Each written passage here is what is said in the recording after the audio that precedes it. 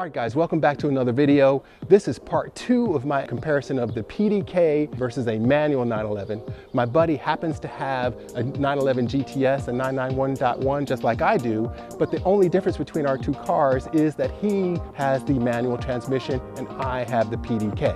So last year we thought, let's get together, driving each other's cars and kind of giving our impressions between PDK versus manual.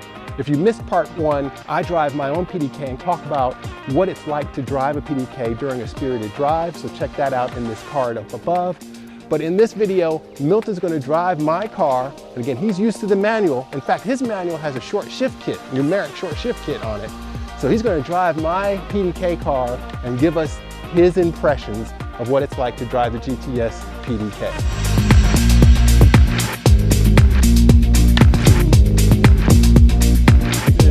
All right guys, now we're in the PDK GTS, my GTS. Milton, now he's going to give it a go so we could see what his impressions are after the manual version of this car. And we're in normal, full auto, no paddle shifters engaged. Well, it is a little interesting just pulling away, pulling into traffic and not having to change gears. It's different, but I don't feel inadequate. We'll have a chapter change here in a minute.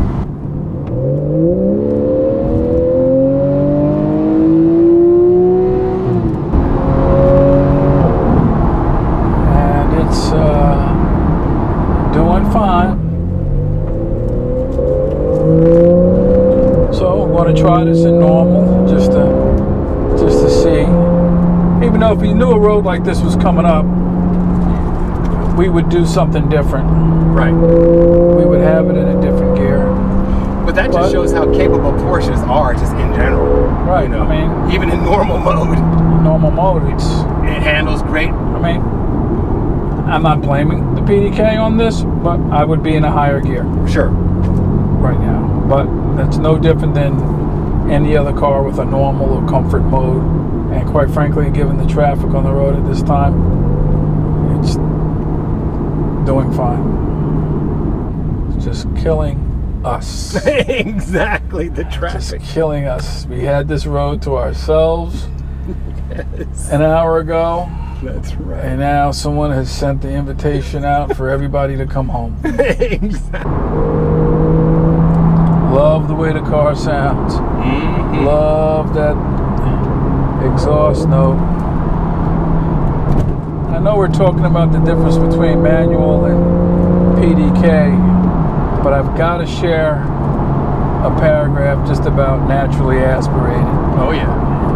The car's ability to meter power is great. The naturally aspirated engine. I don't have to worry about balancing A, B, and C. I just have to worry about my foot in this mode. Exactly. So what do you think about the shifting there? I felt it was still higher than I would have it in a manual, but it was fine. Right. I never touched the gas and it didn't have the power. Right. But, you know, if I knew I was going to go through that road enthusiastically, I wouldn't have it in normal. But it did a great job in normal. Right. So now we'll switch it. What do you want to go to? Sport Plus or Sport? It's up. I'm leaving it up to you.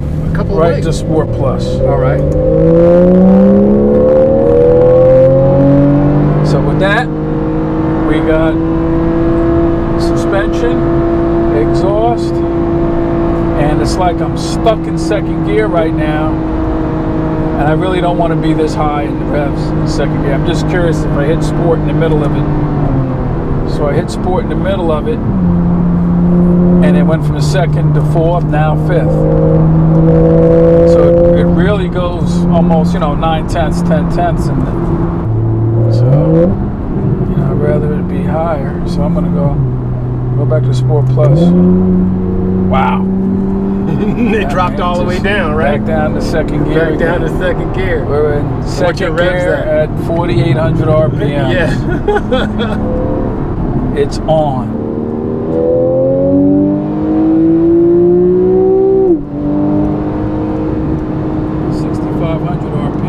third gear.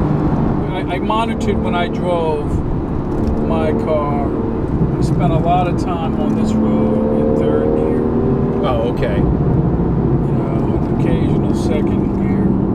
What is this in right now? So you're in Sport Plus, and what is it Sport holding? Plus, third gear. Third gear, yeah. Been in 3-4 minutes. So, to some degree, I could say it's matching my decision making in the manual. Got it. In Sport Plus. In Sport Plus. I haven't played with the manual yet, and I'll say this. Haven't really felt I had the need. Interesting. To do it yet, which is interesting, right? a positive testimony about PDK. I must say. I mean, it's downshifting 3, 2. It's keeping me up where I would want to be manually in order to have this car move out when I want to execute a move out. It's on point. Yeah. Interesting. So it's making some smart decisions. It's making decisions that mirror the decisions that I made. Because we just ran that road in my car. Now I take off from a light that turns yellow. I'm 6,200 RPMs in first gear, doing 36 miles an hour. I would definitely not be doing that. I take my foot off the gas, it's holding first gear. It's still not letting go of first gear. That I'm not necessarily crazy about, of course, in a track environment. And you can't go hotter than this. So this is going to be the same thing that you would use. Wow, I mean, that went right to red line before it changed. Yep. Sport Plus is really tuned for track use. Right, I mean, there is no hotter mode, right? No, there's no higher. Exact. Sport Plus is the highest, so it's thinking you're doing maximum attack, even if you're only doing 30 miles an hour. So it's keeping that gear, keeping that rev really, really high. It makes me think about how much I under-ask my engine. I would never ask my engine to go to red line in first gear. It's very interesting to drive your same car in a PDK. Yes. How close is that to what you do to manual? Second to red line. Can't do that turn. That would be my choice. I would have been in third by now, but it's holding me in second. It sounds good. I don't know what that noise is, but it sounds good. Still holding second. Hey, you hear that whine? Yeah, I do hear that. Still holding second. 80 miles an hour, 7,800 RPMs before it decided we'll go to third. That engine is phenomenal. I'm sorry, I'm just like, I know it's my own car, but because I'm not concentrating on driving, I'm just listening, it sounds phenomenal. You just did a run in the PDK. Your thought? I haven't driven a Porsche PDK 911 GTS. I have the identical car in a manual shift. So in driving this car, I was very curious to see what decisions the PDK made versus what decisions I would have made.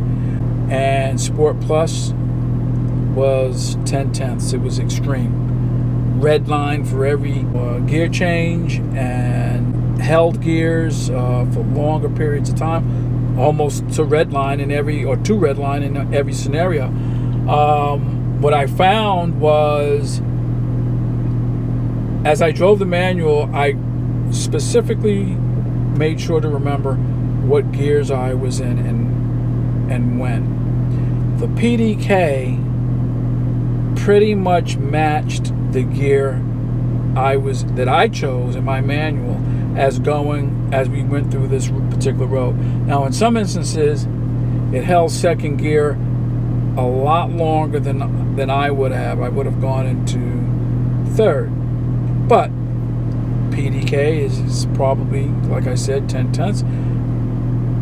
It's probably more set up for a track environment. than it is for an enthusiastic street environment where it would be somewhat of a hybrid of decisions that are made there for a variety of reasons.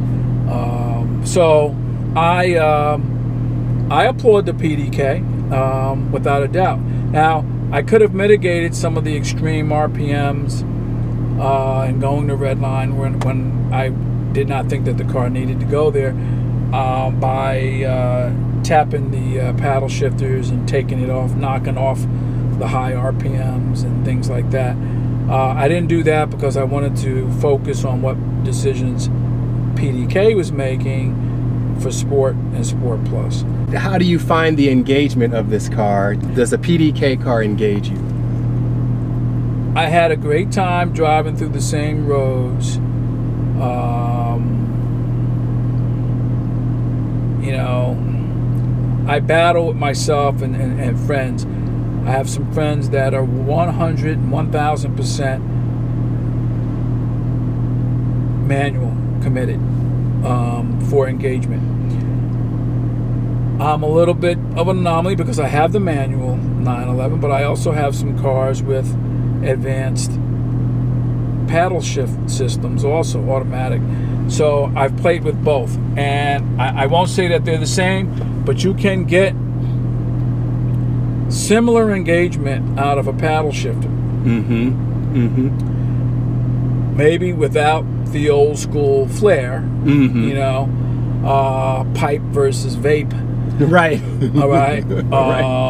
Without the smell of the black cherry tobacco and the apple wood, right, and all those flavors and that kind of thing. But I would say yes, I certainly could, and I didn't play with the paddle shifters, but yes, it's still a Porsche, and it still feels great in those turns. Would I choose a manual or a PDK over a manual after having had this experience? If I had to relive my purchase, I would choose my manual because I guess I have a little bit of that pipe smoke in my blood, and I feel the manual, you know, quite frankly, I would, in a manual, in my same car in Sport Plus, I can meter more. Now you can meter here with the paddle shifters. Yeah, you can. But so I'm kind of neutering my own statement to a degree. But with the stick, there's something I like about going to one hand and engaging, you know, the steering wheel and the stick shift, slowing down, putting it back into gear. And again, you know, the manual shift, we're not talking about a notchy mess. We're talking about a Porsche shifter that is smooth and snick, snick, snick, snick, snick. And yours has that upgraded numeric on top of it too. Right, I have the numeric shifter. I mean, I like it. I really do. Now, I don't drive my car. I don't drive my Porsche to work every day. I don't drive it every day. I don't do this. You do a lot more things in your Porsche than I do. I would say going to and from like you do in town. Yes. And in the New York area. We went to the grocery store with my wife this morning. If you're stuck in traffic, and you're putting the car in traffic zones and situations, it could be, you know, certainly a lot easier. You know, and things Although, like that. you know, manuals, I've driven a manual all of my life. This is my first automatic car. When I was driving a manual in those conditions where I was commuting to work or whatever in Los Angeles or whatever, I had a Porsche manual in Los Angeles, and it just becomes second nature. And to drive a manual in heavy traffic, it's just, it becomes what your body does. You know, you just kind of react to it. You don't even think. It's like breathing. You just kind of do it. So. Right. I mean, and again, I would go that way, but I won't drop trowel on the technology. I mean, I have, as you know, I have an AMG, an E63S AMG. Yep. And you know, not a manual. And the car's got plenty of testicles, and it's got plenty of power. It's King Kong, that car. It's a beast. It's King Kong. And we've had these cars out together with with the and I have the wagon, and the wagon has shown its power. I mean, the Porsche is way back here, and the wagon is just walking away. Yeah, it's a beast. So the paddle shifter, I think, is a great thing. It's just, I think it really is pipe smoker versus vape. You know, a vape guy. You know, it's to a degree. Yeah. And I'll say this: with all the technology that's coming about with these cars, and this, that, and the other, I see, and I'm going to be one of these guys that just, you know, 20 years from now, 15 years from now, you see a car, you see a nice car, you see a high-grade sports car with a manual transmission. It kind of makes me flutter a little bit. Yeah. It makes me want to tear up a little bit. Makes me want to drive that car. Mm-hmm. I miss that. Right. You know, I had a 73 911S, and one of the greatest things I loved about that car was, as old as it was still Porsche fun. Well, very good, very good. All right, with that, we're going to jump on into the manual. Let's see how that goes. All right. Great.